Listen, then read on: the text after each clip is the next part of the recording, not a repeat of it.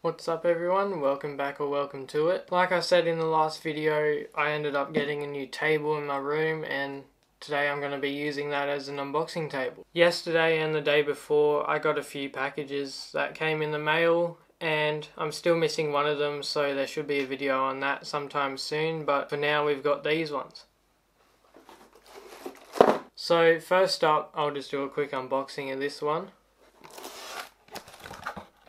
I actually got a video light, and the first thing we have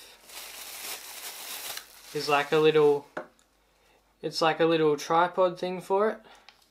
They actually fold out and you can sit that down like that, like a tripod, or you can use it as an actual handle as well. But now we have the actual light. So the actual light itself is actually pretty big. Like, that's my hand on top of it, so it's pretty big. I'll have the link in the description for all these products that I got, but if you happen to get this light, just letting you know that it doesn't come with a power cord for that there, or it doesn't come with a battery as well. So all you end up getting is the actual light itself, but I didn't know that, so I had to go ahead and buy a power cord separate to go with it. So for the next thing, I ended up getting just this little phone stand. I've wanted one of these for a long time now, but since I'm getting the iPhone 11 for Christmas now, I might be getting like a dock, sort of like a wireless charger to go with it, but I'm not too sure yet, but I have this anyway. So you can adjust it like that. You can put it on any angle you like. That just clips in there like that.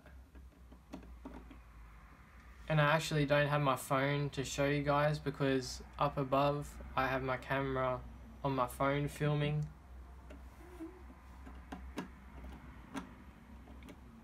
But yeah, that can be thrown in anywhere. I might even throw that in my camera bag if I'm going away somewhere or traveling. But it's really handy and it's actually pretty grippy. Like, there's grips on there and there's a grip across here so your phone doesn't slip as well. But yeah, that's about it for the phone stand. And for the next product, I ended up getting the microphone boom arm. I'll have to get some more shots and show you guys again, but I've just got it clipped on my desk here and it's angled up above, and that's how I'm getting the top down shots with my phone. I've just got my Manfrotto phone holder, whatever you want to call it. I've just got that clamped in with my phone, and it's just a ball head on the actual microphone stand. You can end up taking the ball head off, and I have the mic on top of my camera, but I can also put that on there. And it ended up coming with a phone holder with it, but I didn't trust this one too much, so I ended up using my Manfrotto one out of my camera bag. But yeah, this is the box for it. It came pretty beat up, but that's alright. The microphone stand itself was all in good condition. As you can see there, that's the clamp. It ends up just clipping on the desk. It's got foam and everything to protect it. Like, this is a brand new desk I've got here that I'm using for the unboxing videos for you guys, but it's not going to hurt the desk anytime soon, which is a good thing, so I'll be able to do these videos for a long time. But yeah, you can angle the arm however you want, and you can extend it around and lift it up and down and everything. You can put pretty much anything on it now that it's got a ball head. But yeah. What's up everyone? I'm just about halfway through editing this video and the ND filter turned up in the mail, so I'm going to do a quick unboxing. It's pretty much just a little plastic box, so if you open that up, there's just a little bit of paper and then the actual filter itself. So here's the actual ND filter.